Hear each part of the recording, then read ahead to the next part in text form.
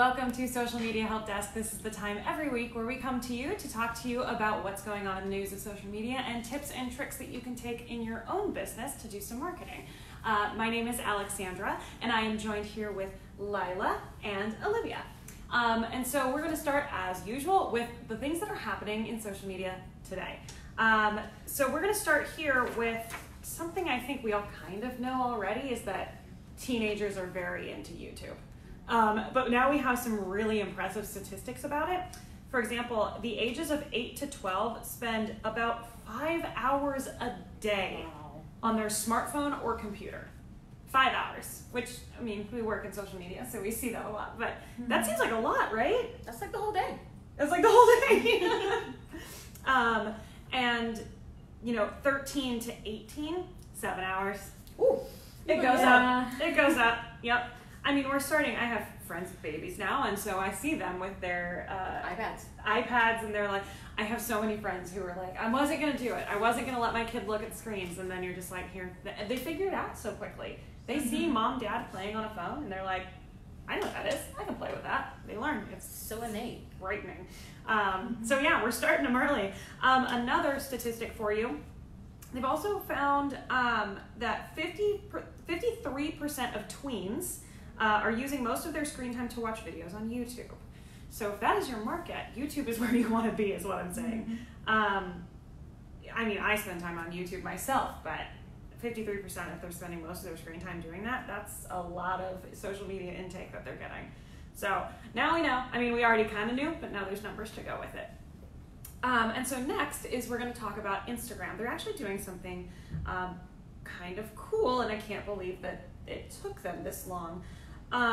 But they have been taking small steps to improve safety for the users. Not too long ago, they stopped allowing ads for like diet drinks, things that are like those flat tummy tea kind of things, to be marketed to underage people, because they were like, this is damaging. And now they're taking it even further. This is a quote from their announcement. We will no longer allow fictional depictions of self-harm or suicide on Instagram, such as drawings or memes or content from films or comics that use graphic imagery. They even go so far as to say they're going to remove imagery that may not show self-harm or suicide, but does include associated materials or methods. So it's kind of shocking to me that that wasn't addressed earlier than this, but I'm glad they did it. Yeah, I think that's very important, because we mindlessly scroll a lot on these devices, on these platforms. So, you know, we're subliminally being hit by all of this messaging. So if we are scrolling past accounts that feature that sort of imagery, even though we may not intentionally be consciously absorbing that, we may scroll past it quickly, it's still something that's being imprinted in our subconscious, and we are not realizing it, and we are internalizing that messaging. And we don't know, to especially more impressionable age groups that are now emerging on these platforms, or really big, growing up on these platforms, what sort of impact that can have. So I think this is a great step that the platform is really taking. I agree. I think that's good. And they do have a younger demographic, like YouTube does as well. And you have to, as an uploader, be mindful of the fact that not everyone is suicidal. And so if you're going to be posting about that, like it's, you know, posting even a statistic about it, like I understand why they would even limit graphics, because these age groups are so, like you said, they're impressionable. If you tell them something is a certain way, they're going to believe you. And it's good that they're just eradicating it altogether, whether it's both for the positive and for the negative. They're just putting a stamp on it and saying no more. Not doing it. Yeah. I read an interesting article over the weekend, actually, and I think this ties into it, and this is a hopeful thing, and this is why I'm bringing it up. There's a lot of talk about our teens using so much social media that it's causing a lot of depression and anxiety. This is like a statistic that goes around all the time. A recent study happened, and they found that that's not as true as we thought it was. Apparently, kids who are on social media may have a risk of it, but they actually do better if they are interacting with social media, like commenting and liking and being a part of it as being social. It's actually something that's not bad. Now, the people who are just like passively scrolling, they might suffer from some of it, but it's apparently a little bit better than we thought, which made me really happy when I read that, because I was like, I really hope this research continues to hold true. So very cool. Switching gears a little bit, let's move into the more professional side of social media. Let's talk about LinkedIn. So they have implemented some updates that's supposed to be really, really helpful for the way that you as a business can interact and get your employees to interact on LinkedIn. So here's a few things that they've done. Employee notifications. This is admins of a company page can alert employees when they created important posts, which is great. This is something that we like to do ourselves, where if something cool goes out, something important goes out, we will say, okay, everybody, go share it. Go share it on yours, get it out, get the word out to people that are in your network. And so this is really cool because it makes it easy. It's just like, hey, a notification happened. You don't have to send an additional email. You don't have to stand up in a meeting and tell everybody to do it. It's like, hey, your LinkedIn is telling you. Secondary, kudos and team moments. So this I think is cool. We talk about culture a lot here. And so this is one that's going to be a feature. It allows admins to highlight important moments within the company, such as new team member spotlights. We do that on Facebook already. We do that also on LinkedIn, I think. Yeah, we post that kind of thing all over the place. So we talk about our people here, work achievements, employee milestones, and much more. This I love because I think LinkedIn as a recruiting platform, that shows you if you go to somebody's page, like, hey, we're highlighting our team members. See, we have culture. We mean it. I think it's cool. Good point. Yeah. And then last but not least is competition meter. So this is similar to personal account meters. It helps a company's page fully utilize all of LinkedIn's available features. And so this is what they stated about it. Complete LinkedIn pages generate 30% more page views per week compared to an incomplete LinkedIn page. This is something that we like to do. Is sometimes people come to us and they're like, we need help refreshing our LinkedIn, and it's really about hitting those things of going, okay, it has to have all of this in it. So cool, they're helping make that happen. I don't know, I like the way LinkedIn is rolling out stuff. I think they're doing a really good job of slowly, and they're thoughtful releases. It's not just like, except for when they added like the other options for liking something. That was like, I think you're just doing it because everybody else did it. They also on mobile, which I thought was interesting. They also let you put stickers on posts, which I think is very interesting as well. Stickers? Yeah, like, like a little smiley face. Oh yeah. The new, yeah. That's what I'm talking about. They rolled those out. Yeah. So.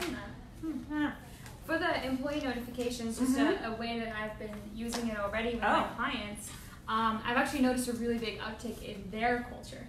Because we, as the agency, we manage their company page, and we also actually are managing the CEO's page.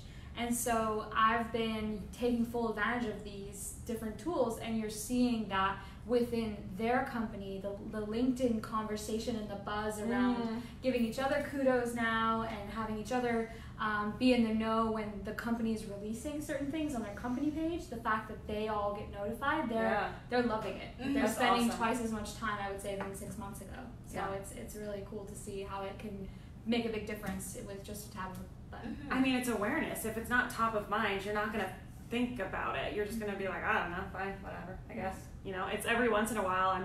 I'm not someone who's on LinkedIn all the time. And so there's been like stints where I wouldn't be on there for a couple of weeks and go and catch up and be like, oh, I missed so much. I should have been on here sooner. I'm trying to do a better job of being on there and, being active. And I think these are all really good ways to, make everybody active on LinkedIn. Work towards your team. Yeah, exactly. Build relationships with your team members too. Be a good leader and give shout outs to your coworkers. Yeah, I think a great point to note about that is that a lot of people are usually on LinkedIn when they're looking for jobs. So sometimes you may have have team members that have LinkedIn profiles, but because they're not actively looking for a job, they're not really engaging with the LinkedIn profile or their LinkedIn profile or the company's profile. So this is a great way to keep your employees engaged even past that kind of job hunt phase of their LinkedIn kind of activity. So this is a nice way to get them back on the platform in a way that's got a different purpose.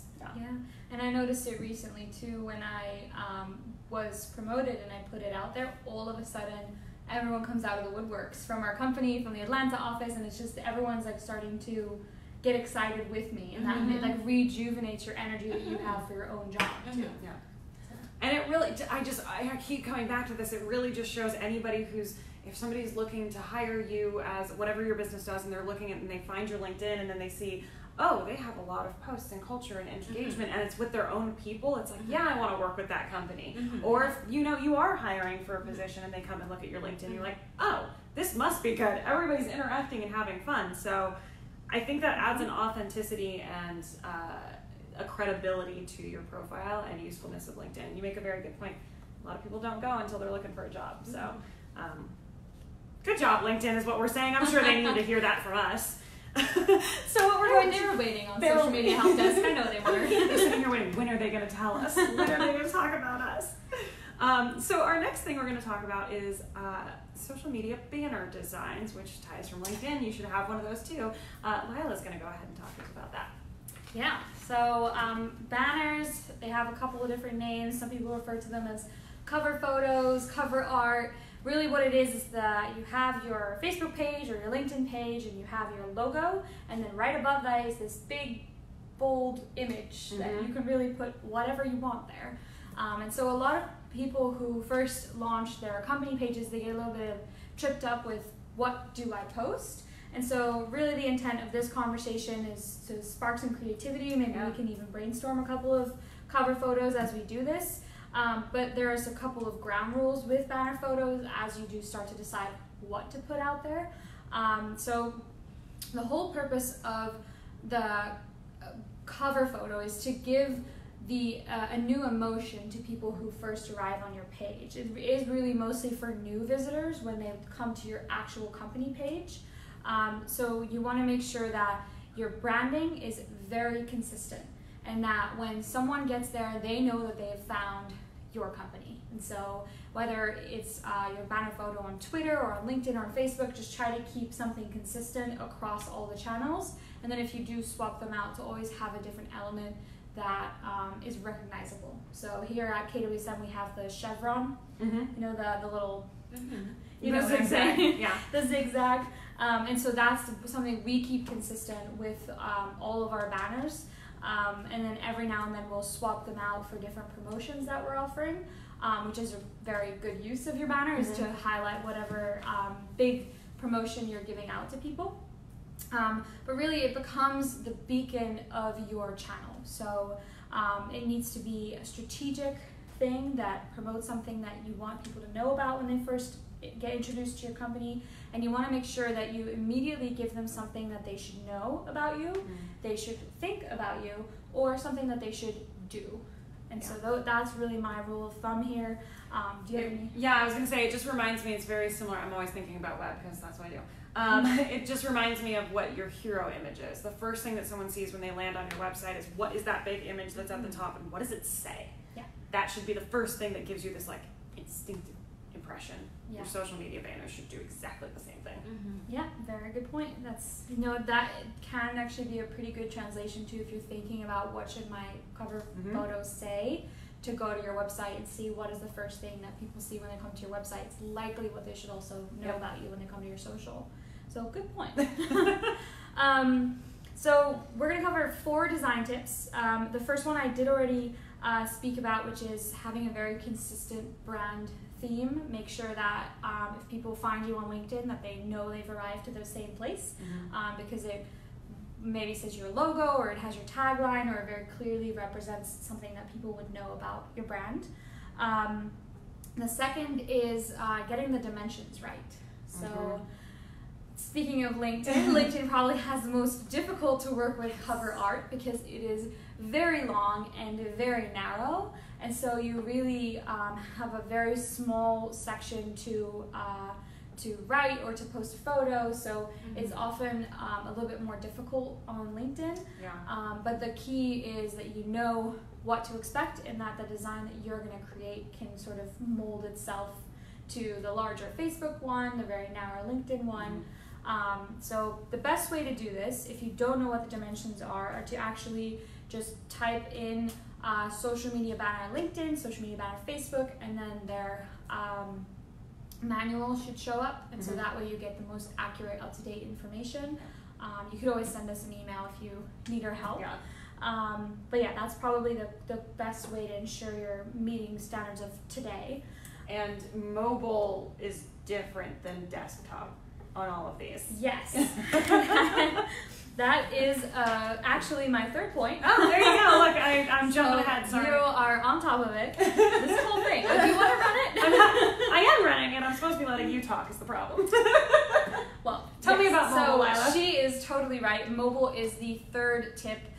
That is the fact that the dimensions do slightly change, and so if you create your desktop banner, it is nice and large, and so if you have wording on there, it's going to be really easy to read. As soon as you shrink that down and you look at your LinkedIn page on a mobile device, all of a sudden that text becomes teeny tiny. So just keep that in mind when you are creating your design, to not go too overboard with the complexity of your banner. And to always check on how these banners are going to look when you switch from desktop to mobile, because some of the platforms will also actually put your logo on top of part of your cover image. And then what I've seen happen for some people in the past is then the most important part, the key thing that they wanted people to read, gets covered by your profile photo. So just keep that in mind. You can find a lot of resources online that show you, like, it'll give you the full one, and then it'll say, okay, this is what mobile is like, and this is your safe zone. Like, they call it a safe zone. Like, nothing is going to touch here. That's good. So, yeah, that's good to you're know. going to find them. And then the fourth point is to devote as much possible space to the imagery. And so this doesn't have to be an image of your team. This can just be something more abstract. Like here at KWSM, a really big part of our brand is that we love donuts. And so our cover art has a little bit of donuts, some thank you cards, and so there are little images and creatives that don't necessarily have words on them, so then that way it doesn't matter too much if you're looking at massive donuts or you're looking at a very shrunken down size of donuts. So try to keep in mind that the majority of the cover art should be an image. It's because really research shows it that images grab attention, and who doesn't love donuts and would stop and read what a donut has to say. So just keep in mind when you are creating your cover art, which is, I believe, what you're going to touch on a little bit more, to really have an image that tells a story and evokes emotions. Good segue. You want my job? Let's switch seats right now. We're just tossing it around. All right, so tell me about pictures being so important and how to make them pop. Yes, so thank you for that great segue, Lyra, because this is perfect. What I'm going to talk about today is the importance of photos and the images that you use. We all know the popular saying, a picture is worth 1,000 words, and that rings true today as it has always rung true throughout history. When you see an image, you can say something with words, but an image really does bring so much more meaning, so much more context, and so much more emotion to the topic that you're discussing. And it makes things memorable. So I think when we are talking about marketing and connecting with our audience, one of the big things we want to do is be top of mind at all times. And creating imagery and using imagery in our marketing materials that really evokes emotion and resonates with our audience is one way that we can remain memorable and at top of mind. And there are many ways to do this, and there are many reasons why this works. For example, if you see a photo and there is a human in the photo and you see happiness in their eyes, we empathize as humans with that emotion, and we can think of times in our lives and experiences in our lives that really made us happy. So that really kind of taps into the human emotion element of that. Another way is that if we were to see an image of fall leaves in Massachusetts, like all the autumn colors, and we see somebody walking through those leaves, that can really evoke the message of fall, autumnal senses and seasonal things, the sound of the leaves crunching, the crispness, of the air during that time of the year. So it really just kind of transports the viewer, and that's what we always want to do when we are creating images or using and choosing images to accompany our blogs, to go on our social media posts, to be in our banner photos. You know, whenever we are using images, and we should always be looking to use images. The only times that we shouldn't be using images is when we're using videos. So, and even then we need a good thumbnail image. So we always need images in our social media content, and we always want our images to resonate.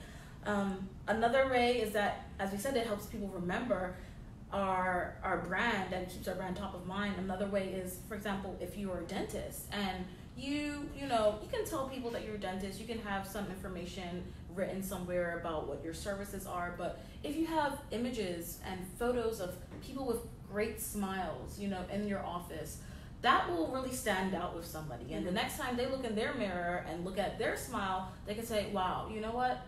I remember seeing that image of smiling faces at that dentist office. Maybe I should go there, or maybe I want to get my teeth checked out, or maybe I want to get braces or orthodontics, you know? So it really can carry with the viewer and the audience. When it's out of their mind, you can take that with them and take the image with them. So that's something that we're always trying to do.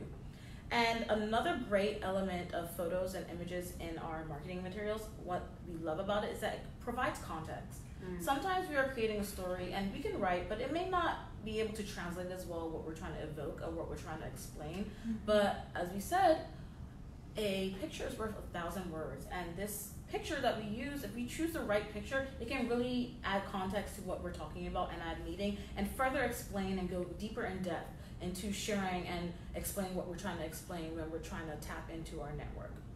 I mean, we're visual people. There's a lot of times where a picture can say the same thing that a paragraph would say. If I can do that, I mean, that's literally what it's saying. It's worth 1,000 words. And so that context, I think, is so important. And I think it's important to make sure that when you're posting things and you're putting them out there, your picture better match what you're trying to say. I've seen plenty of blog posts that go up by, you know, whoever, and the image at the top, that the featured image they chose is like completely nothing to do with what the blog is about. And I'm like, how did you pick that? Where did that come from? So that's funny you say that, because I was actually going to bring up like quite the opposite of that. Okay. Because at KWSM, like, we write blogs Every single day. Every single day. Every day. And 8 times a week, so actually. if we were to pick an image that 100% matches what we're talking about, we would have so many people on their phones and on their computers and sitting on their desks, but that's not what we want people to think about when they're reading our blogs. It's really, if we're going to be talking about evoking images in your social media, we could have easily put up a post of social media, but what is much better is if you really pick a heartfelt image that is of someone that draws that attention in. And so the blog post that I spoke about doesn't have a photo of a cover photo. No, it has photos of donuts, because I want to let you know that we're going to talk about donuts in this blog, and I'm going to be able to tie it back in shape or form. But it's something that immediately grabs your attention and then lures you in to learn more. You know, what happened in that story? Why are there donuts in this photo? And so it's interesting how much an image can have an impact on what you choose to click on and what you choose to read. I agree. Yes, I think that's a great word that you use, the impact. Images are so impactful, and we want to make sure that we are choosing the appropriate images and the right images that resonate with our audience in all of our marketing materials. As we said, blogs, your blog should have an image attached, a featured image as well, so that when somebody sees it, it gives more meaning and it adds richness to the story that they are reading. So that's one place you want to make sure you're always using an image, or cover photos, or banner photos, your social media posts. People stop and look more when there's an image attached.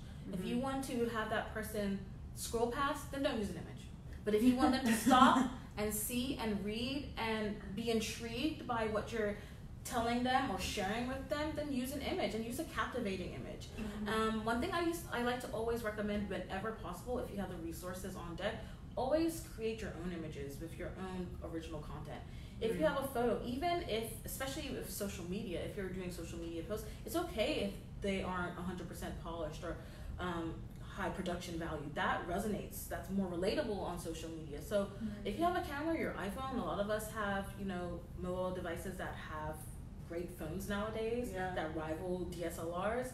So we can, you know, take a photo, take a quick little picture to help add some context to our marketing materials. So I would always advocate whenever possible to do original content. If you have a little setup, a little light box set up in your house, in your corner of your room, or in your office, you know, snap a photo whenever possible if it's relevant. But if you don't have those resources on hand, you know, try to get the least stocky looking photo that you can find. Yeah, there's some really great resources out there to get free stock photos and that aren't stocky looking. So don't look as stock-like, Exactly. And there's also the ability to also ask people who posted really awesome photos, maybe even user-generated content that they're already using your product, or a client might have actually spoken about you on social media, just shoot them a message and ask if you can use their photo. Yeah, There's no it can harm. be a win-win, you know? Yeah. They get exposure and you get a great photo for your piece. Yeah, and something that as soon as you were talking, it just like brought my attention to it is the fact that like at this agency we have DSLRs in the back. Like we all like have the ability to take really beautiful photos, but our brand is a little bit more raw, and I guess since like 10 years ago, like we've always been taking selfies. And so even though we have the tools and the resources to make beautiful, high quality photos for our Instagram, that's not who we are. No. And so it doesn't really matter too much if your image is like high quality or not. Like sometimes it's just, it's what your culture is like and what the photos will be, because that's who you are. Yeah. So take pride in that. And again, like you said, most of us have really nice phones that'll take a really good picture. It doesn't have to be, you know, the fancy camera every single time.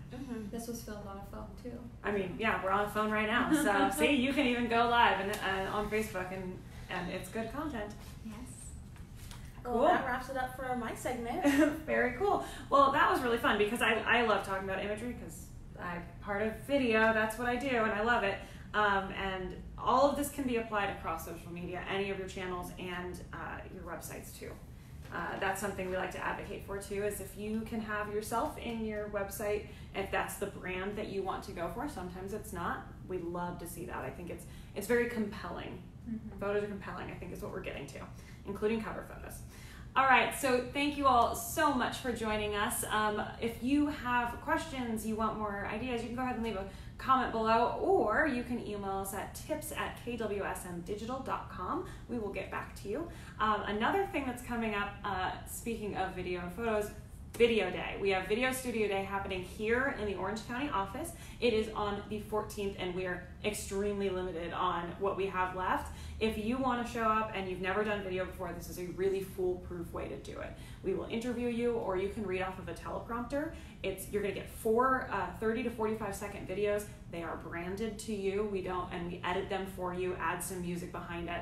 It is like the crash course in starting with video. Whole shebang. It really is, and it's really fun.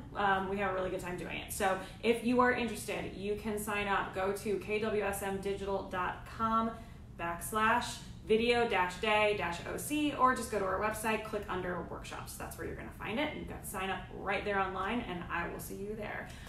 So thanks again for joining us, and we will see you next week at the same time.